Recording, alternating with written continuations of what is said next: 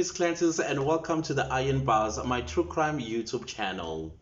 So first things first guys, please do forgive me for my face looking like this because my barber hasn't returned from the holidays yet. Apparently he's returning at the end of January, so you will have to bear with me until he returns and then I will start looking professional once again. But right now, please do tolerate me.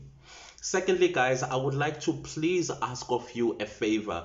Whenever I upload a video, please give the video a like because it helps my channel to reach more people. Basically, your like, it triggers the algorithm to push my videos to more people so that the more people that watches my videos then will come and subscribe to my channel, and therefore my channel gets a chance to grow.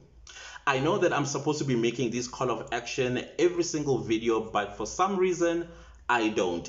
It is advisable that I beg of you to click the like button and also share the video as far as wide as you can so that more people can come across my videos. Now, having said that, let's get into today's case, and it is the case of Sipho Agmatir Thwala, also known as the Phoenix Strangler. So Sipho Thwala was born on the 10th of March 1968, making him a Pisces. He was born in a KwaZulu-Natal township of KwaMashu, which is outside of the coastal city of Durban, also known as South Africa's playground. That's my hometown. So Sipho Thwala was the eldest of two children to a woman by the name of Danzi. Sipho Thwala's mother describes him as a very intelligent child who could read and write despite having dropped out of school in grade 1. She further said that her son was normal, kind, and always made sure that there was food on the table every single evening whenever he gets paid. So beyond this, I could not get any information or background about Sipho Thwala. It ends right there. However, we shall soldier on because there is a lot that we need to cover in this video. So unfortunately for Sipho Thwala, we can safely say that he is illiterate. However, he spoke 3 languages. He spoke English, Afrikaans, as well as isiZulu. This also means that Sipho Thwala, when he was a teenager, he had to go and find work. And because he spoke Afrikaans, and in South Africa, most farmers are Afrikaners, chances are his treatment in the labor market was much better simply because he was able to speak Afrikaans. He probably had some managerial positions. So when you are in the province of KwaZulu-Natal, if you are going to take a trip west, you are going to see a sea of sugarcane fields. Same goes when you are going to take a trip north of KwaZulu-Natal, you're also going to see oceans upon oceans of sugarcane fields. If you are in the city of Durban, sometime in the year, you will smell the process of sugarcane turned into sugar. If you know how brown sugar smells like, that is how the city of Durban will smell like.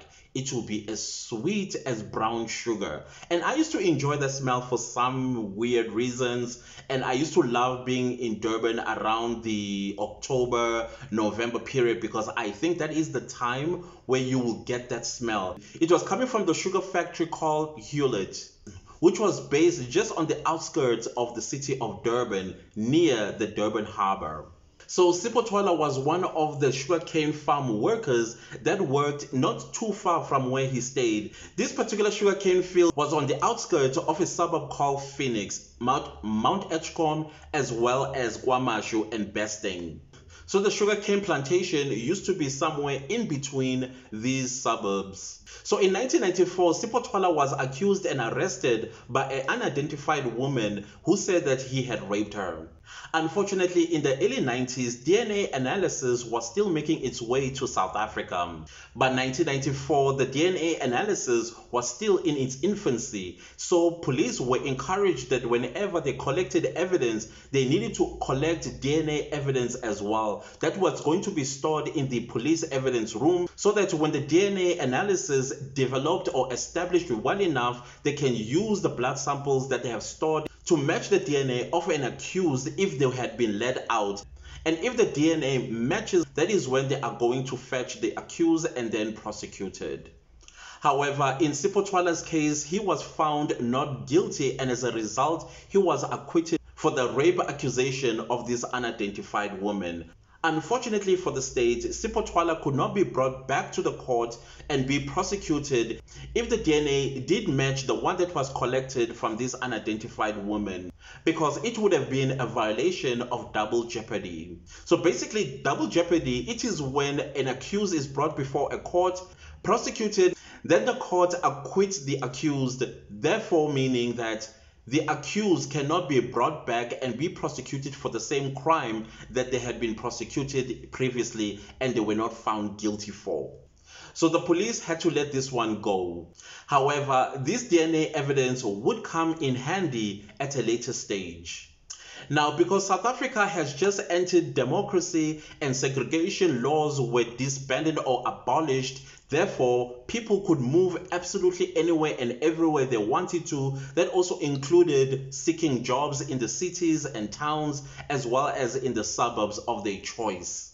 Unfortunately, that also opened the door for serial killers to take advantage of the fact that many people, particularly women, leaving their homesteads as well as townships and rural areas to go and look for work in big cities like Johannesburg, Durban, Cape Town, PE, and so on and so forth. Some black people decided to further their studies by enrolling themselves into universities that they could not enroll at during the apartheid era, simply because they understood that the future of South Africa was going to be a future of skilled laborers, and so they did not want to be left out in the cold when that started to happen. So on the 5th of March 1996, a woman by the name of Thandi Majola, who is a dressmaker in an informal settlement of Bambayi, which is outside of the township of KwaMashu.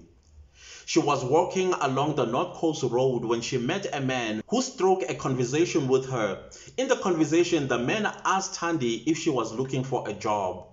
Thandi said, "Yes, I am looking for a job because my dressmaking business is not bringing me money at the moment." That is when the man offered Thandi a job at a hotel that he works at. And the hotel's name was the Four Seasons in Durban, which is situated at the Durban beachfront. Thandi wanted to know more information about this job. That is when Sipho told her that the hotel is looking for new cleaners, and they had given him the responsibility to find people that may want a job at the Four Seasons Hotel. When the woman heard this, she thought, fine, that is exactly what I am looking for. It doesn't matter what kind of a job, as long as I'll be able to earn some money and take care of my children as well as my other extended family. So because it was still in the morning time, that is when Sipho said, then we need to go there right now, get yourself registered and start working from today. The woman thought, okay, then let's go.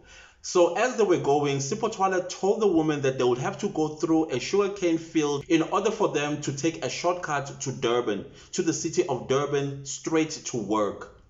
The woman had absolutely no problem. Plus, she did not have money for taxi for herself as well as the man to the city of Durban. So as they were walking through the sugarcane field and they got far enough, that is when Sipho Thwala took a stone and struck Thandi at the back of her head. She fell to the ground and going in and out of consciousness. When she came to realizing what was happening to her, she tried to fight. She managed to push him and overpower him. And when she did that, she managed to escape with her life. 11 months later, around February 1997, sugarcane farm workers were busy working in the sugarcane field when they came across a very gruesome discovery. Her hands and feet were tied behind her with what looked like pieces of her undergarment. She also had a ball of cloth that was shoved in her mouth, probably to muffle her not to make any sound while she was getting killed. Unfortunately, this body was burnt beyond recognition. The reason why her body was burnt, remember in my previous case, I spoke about sugarcane. At some point they are set alight. I did find out the reason why the sugarcane field are set alight. Apparently, the reason why sugarcane fields are set alight is to chase away venomous snakes, rats, and other creatures that may be living in the sugarcane field. And the sole purpose of that is to ensure that the workers are not harmed in any way by the creatures that may be living in the sugarcane field. The sugarcane farm workers wasted no time and called the police, who came there within minutes and came across this badly decomposing body of a partially naked woman. Unfortunately, the body was so badly decomposing as well as burnt, the detectives could not tell the race of the deceased. So the police were able to tell that the body was of a woman because not far from her body there was a torn petticoat and other undergarments that were also discarded not too far from her body. The police were also discouraged and frustrated at the fact that the body had no evidence for their investigations. On the 14th of April 1997, a 24-year-old Hlengiwe Mfeka was coming from the shop excited, ran to her house which had her mother and two of her elder sisters and announced to them she has found a job. She was so excited she needed to dress up and go with this man and go to this job that this man had offered her at a hotel. This time it was not the Four Seasons, but instead he offered her a job at the Holiday Inn, also situated at the Durban beachfront. Now, Hlengiwe's elder sister, Rachel, was like, hold on a minute, there is no way that somebody will just approach you from nowhere and offer you a job at a prestigious hotel like the Holiday Inn. So she went outside suspiciously to take a look at this man, and when she got to the gate and looked at him, the man did not look anything like a job recruiter. He looked nothing like a person who worked at a prestigious hotel like the Holiday Inn. She went to him and inquired a few things, almost insulting him and saying, you looking like this, you are a job recruiter for the Holiday Inn? There is no way. He looked so raggedy, he looked almost like a hobo. And so Rachel was like, I am not comfortable with you taking my sister anywhere, because how do we know you are not a killer?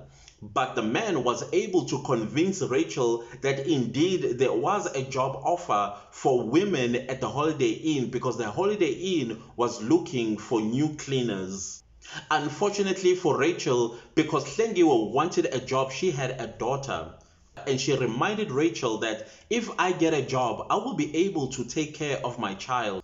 Reluctantly, she allowed her little sister, Hlengiwe Mfeka, to go with this suspicious looking man. Now, at the Mfeka household, there was a discussion between the two sisters and their mother, and they were telling the mother that there is no way that that man is a job recruiter. He didn't look anything like a person that has a job to offer for people, when he himself looks like he needs a job, and so he can earn some money and buy decent clothes. That is when Rachel's mother was like, go after this man and bring back my daughter. Unfortunately, when she ran out, they had disappeared and she had no idea where they had gone. So they had like this unsettling feeling, even though they could not find the sister as well as this man. So they just hoped for the best that indeed this was a job and she was going to return home, having been registered, and also has started working for the Holiday Inn. Oh, that was the last time they will see their sister and daughter alive again.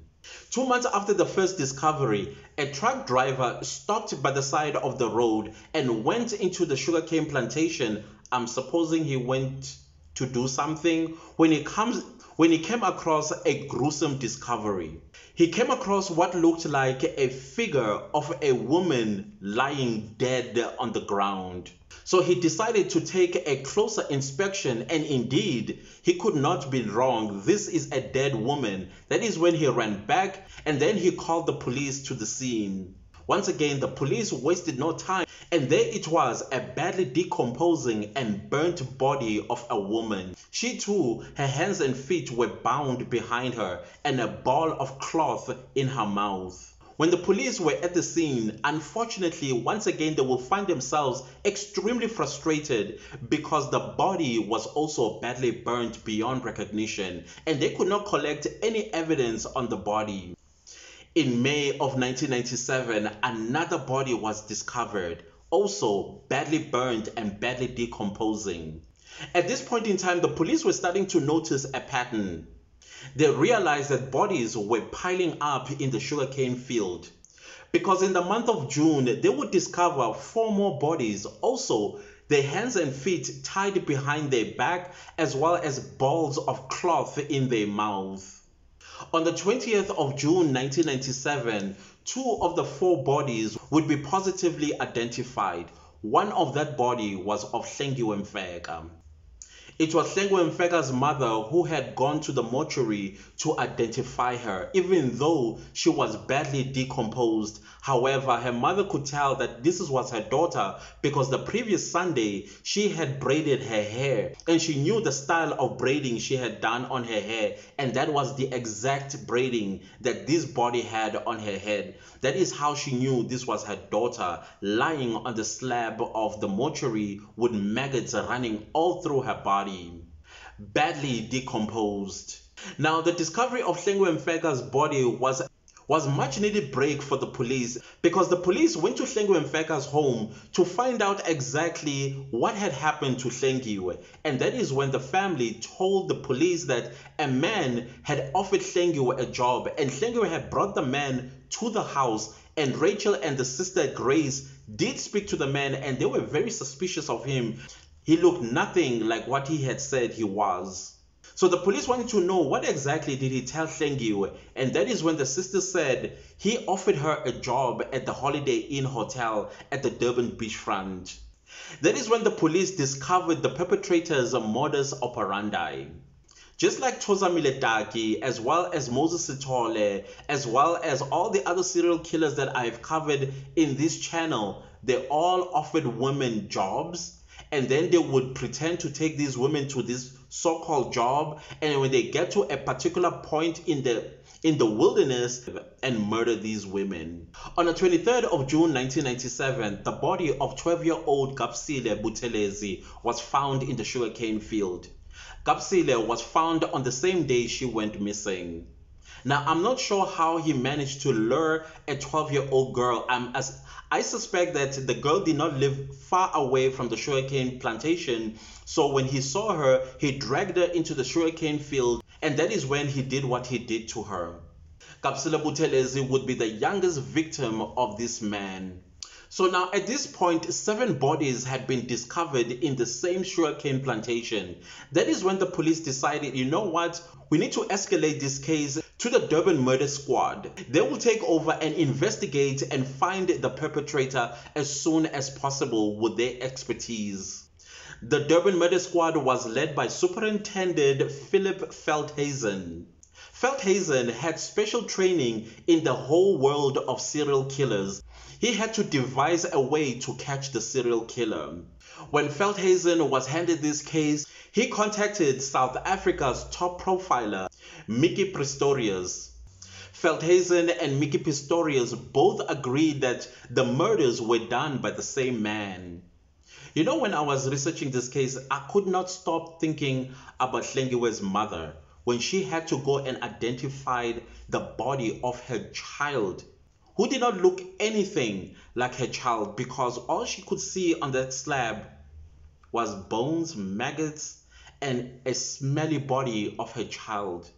I just cannot imagine how she must have felt. I cannot imagine what she's going through to this very day, because that stuff can mess with you mentally. So as South Africa's democracy was beginning to mature, Dr. Micki Pistorius noticed that the rise of serial killers was becoming prevalent, and she wanted to get to the bottom of this so that it is curbed once and for all. So by the time the 11th body was discovered, that is when Micki Pistorius as well as Veldhuizen decided to go into the archives of the SAPS, which is our South African Police Service, and find and look if the perpetrator may have committed other crimes in the past, particularly of rape.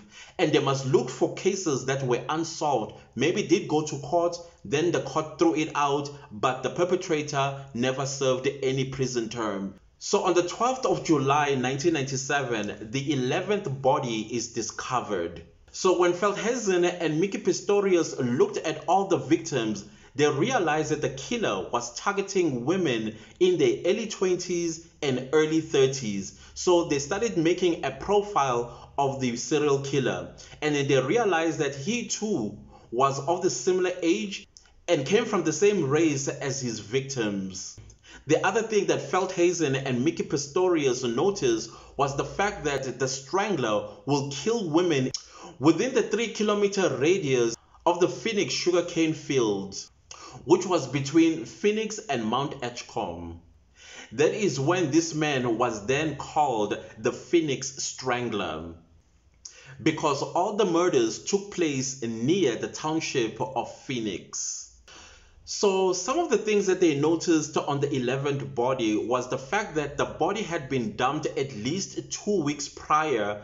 Although it has started the process of decomposition, however, it was not burnt. So the police felt some sort of relief. They managed to look into the body and try to abstract as much as they could, hoping that they would hit something in terms of sperm or something that may come from the perpetrator. That way they will be able to identify the perpetrator. Micki Pistorius, as she was continuing to profile the possible serial killer, she noticed that few of the things that she noted was that the serial killer is interracially, meaning that he would kill within his own race unless motivated by other factors to kill a different race. She also noted that the serial killer, because he seems to be smart, he knew exactly that if he removed the evidence from the bodies that he had murdered, the police will find it difficult to find him. Pistorius then noted that the perpetrator, it's possible that he has formal education up to high school, and he will also have an above average intelligence. She also noted that he would be a very charming man to women, but extremely dangerous to them, and possibly carrying a chip on his shoulder. Eventually, the media caught wind of the serial killer on the loose. However, the police and the media struck a deal where the police asked the media if they could not release any information about the serial killer, because if they did, chances of him being alerted, he would stop doing what he is doing, and it will make it difficult for the police to find him.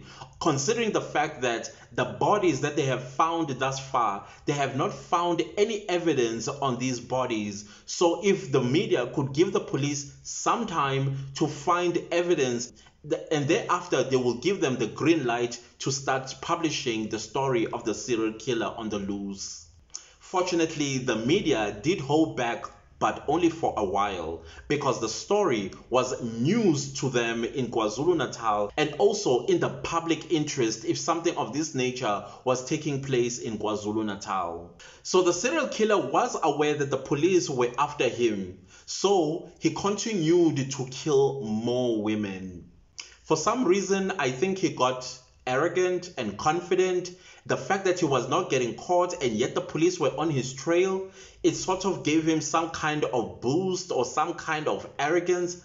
I'm not sure, because he doesn't stop killing. So after the police were done speaking to Hlengiwe Mfeka's family, that is when the identikit of the possible serial killer was made public. That is when the media went on a frenzy reporting about a serial killer on the loose. On the news, people were told to be careful about people approaching them, promising them jobs, because that could possibly get them killed. People were warned to be extremely careful, especially women being approached by men offering them a job. The story, of course, became national news, and it was all over the country, and women across the country were being warned to be careful. So on the 31st of July 1997, the Durban Murder Squad then decided to scour the sugarcane fields of Phoenix, Mount Edgecombe, as well as other places where they had sugarcane field, and look and search if they could find any more bodies. Few hours into their search, they discovered 2 more bodies of women. Also, their hands and feet tied behind them with a ball of cloth in their mouth. So after the discovery of the 2 bodies, the police and the cadaver dogs went back home, but they returned the following day to continue where they left off. Not long after resuming their search, the cadaver dogs managed to sniff 5 decomposing bodies of women. Them too, their hands and feet were tied behind them with balls of cloth in their mouths. All the 7 women, their bodies were discovered meters apart, roughly around 15 meters apart. Is it possible that Thozamile Taki was a copycat? because his modus operandi is the same as that of Sipho Thwala, and then he also scattered bodies about 15 meters apart in the same sugarcane field. So of the 7 bodies that were discovered in the sugarcane field by the cadaver dogs as well as the search team, 4 of the bodies, they were positively identified, and these were their names. 21-year-old Phumzile Gumede, Ntombeni Ngcobo, 29-year-old Nokuthula Cele, and 30-year-old Banothile Dube. So Pistorius as well as Feldhazen, as they were working with the police in the sugarcane field, they noticed that the killer was becoming lazy and careless. Clearly, he was so confident and arrogant because he was not getting caught, he started becoming very sloppy. Which was a good thing for the police, because I'm not sure if at this point in time he was trying to get the police to catch him, he wants to stop killing, I don't know, because apparently some serial killers, they will start leaving evidence behind so that they can stop killing by getting arrested or killed or whatever the circumstance might be. So is it possible that this man wanted to get caught? That is why he was starting to become sloppy and making mistakes. So one of the 7 bodies, the police had found a cigarette butt next to the body. They collected that as part of their evidence and wrapped it up and took it to the lab. So at this point in time, we now have 18 bodies that the police have discovered thus far. So after the discovery of these 18 bodies, that is when the police decided to do a stakeout at the sugarcane field, hoping to catch the serial killer red-handed. The serial killer was aware because the story was all over the news, and he did happen to hear that there is a serial killer on the loose. Do you think he stopped killing? Nope, he didn't. So while the SWAT team as well as the police murder squad were staking out the sugarcane field, the 19th body was discovered. It was of a 20-something-year-old woman who had been killed at least about 2 days ago. It would be the discovery of the 19th body that brings an end to the killing spree. So while the police were working the crime scene, underneath the 19th body, they discover 2 used condoms. Both the condoms had sperm in them. So the police were so excited about this, they packaged that and sent it straight to the lab for DNA analysis, same as the cigarette butt that they had sent to the laboratory. Within 48 hours, forensics were able to abstract DNA samples from the semen in those condoms. And by 1997, DNA analysis had already matured enough to catch its first rapist and serial killer. The DNA profile matched the one of the cigarette butt, and that is how the police knew that they were dealing with one and the same person that had killed all these 19 women. Again, Micki Pistorius told the police that it is possible that the serial killer had committed crimes in the past. Once again, they need to go and dig into the police archives and find a perpetrator that was caught, but the case did not go any further. Once again, the South African Police Service went back to the archives and started digging for unsolved cases in their possession. So what they were looking for was a case of a perpetrator that was accused of attacking and raping women. So after a few days of searching, they came across a case that had happened in 1994 of a man by the name of Sipho Agmatir Thwala, who was accused of rape. Unfortunately, there was not enough evidence to continue prosecuting him and secure a conviction, and therefore the court had let him go. In the archives, they also came across the blood samples that the police had collected as far back as 1994. So the blood sample was sent to the lab where they had sent the 2 used condom and the cigarette butt. And what do you know? The blood matched the DNA profiles of the cigarette butt as well as the 2 used condoms. And the identity of the DNA belonged to a 29-year-old Sipho Agmatir Thwala. So now the police were being informed that they were going to do a dawn raid on Sipho Agmatir Thwala's house in Besting. Now, Besting is an informal settlement that is not far from Phoenix. It is basically overlooking the sugarcane field where the killer was dumping bodies. So on the 14th of August 1997, the police squad, as well as the murder squad, Micki Pistorius, as well as Philip Feldhazen, all descended at dawn between 2 and 3 a.m. to Sipho Agmatir Thwala's house, where they knocked on his door. He woke up and latched the door, and then when he opened the door, he was told that he's under arrest. The team of police had come with a Zulu interpreter who was interpreting his rights as they were being read to him. Sipho did not resist. He did not put up a fight. All he did was to cooperate with the police. So before the police took him away, they decided to do a search in his house. Inside the house, they found a wealth of evidence.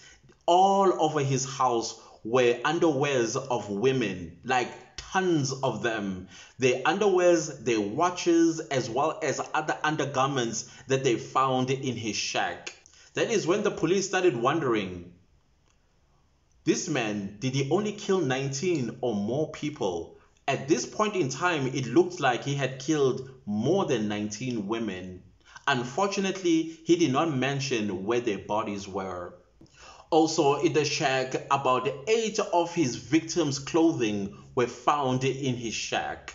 So when Sipho Thwala was taken to the Durban Central Police Station for interrogation, they decided that Micki Pistorius should be the one that interviews Sipho Thwala. Sipho Thwala was very surprised to see a woman interviewing him. So Micki Pistorius had a strategy on how he was going to get Sipho to talk and basically confess to the crimes that he has been committing. Sipho Thwala wasted no time and told Micki Pistorius the truth. He admitted that indeed he is the one that has killed all those 19 women. So Micki Pistorius wanted to know the reason or reasons as to why he was killing young women. That is when Sipho Thwala told Micki Pistorius that he hated women. He hated women with a passion. Micki Pistorius wanted to know why. He said because his girlfriend had committed abortion without consulting him first. So as a result, he hated women. Sipho Thwala further said that every time he looks at a black young woman, all that comes over him is nothing but anger and hatred. He further tells Pistorius that his girlfriend had no right to abort his baby without his knowledge. He told Pistorius that he killed those women as revenge on his girlfriend through killing these women. Upon hearing of this serial killer and the murders, Sipho Thwala's mother and sister were shocked. They could not believe what they were hearing, that their own child and brother is the one that the news has been talking about all this time. They could not believe how he did not show any signs that he was the serial killer. As a matter of fact, whenever the story came on the news, Sipho Thwala himself would tell his mother and sister how much he hoped that the police caught this madman. His family felt that Sipho Thwala was a gentleman, loving, supportive, and he loved people. So they did not understand how in the world did he become a hateful person towards black women. So Sipho Agmatir Thwala was then taken to the Durban High Court to begin his trial. Amongst the witnesses was Thandi Majola. Remember his first victim, Thandi Majola, the dressmaker that escaped with her life? She was the state's star witness. She took to the stand and told the court that Sipho Thwala had approached her while she was walking the North Coast Road and offered her a job at the Four Seasons Hotel at the Durban beachfront. Because her business of dressmaking was not bringing her enough money, she thought that if she earned extra money by working, she was going to accept the job from the man. So when they got into the Sugarcane, as they were taking a shortcut to Durban, that is when the man she points at, Sipho Thwala, started attacking her. He hit her at the back of her head with a rock. She fell to the ground and immediately went unconscious. And when she came to, the man was busy tying her hand behind her as well as her feet. And that is when she fought him off. And as he was trying to strangle her, that is when she started telling him and promising him that she was not going to tell on him. Please let me go. But he would not stop. So she managed to overpower him and ran away. Thandi Majola also said to the court that he did rape her. So it's clear that all the other women that he has murdered, he first raped them, either post-mortem or when he had already tied them. I'm not sure, but it looks like he would hit them on the head while they're unconscious. He would tie the hands and feet behind them, and then he would rape them. Or he would strangle, then rape them post-mortem.